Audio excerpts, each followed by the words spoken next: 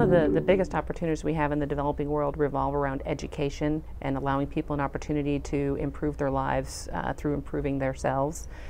We've recently launched Nokia Money, which is about bringing the ability to have secure financial transactions even if you don't have a bank account. And that can have a profoundly transforming effect, whether you're a taxi cab driver who's worried about being robbed because you're carrying around too much cash, or maybe you're a woman who works and you need to secure the money so your relatives don't take it away so you can provide for your children. Part of the reason these people are unbanked is it's expensive to build a retail banking outlet, and a credit card has no intelligence. So the two primary vehicles of financial institutions today either don't work or are cost prohibitive. But now you've got a computer in people's hands. So it's ubiquitous, it's relatively inexpensive, yet it's intelligent.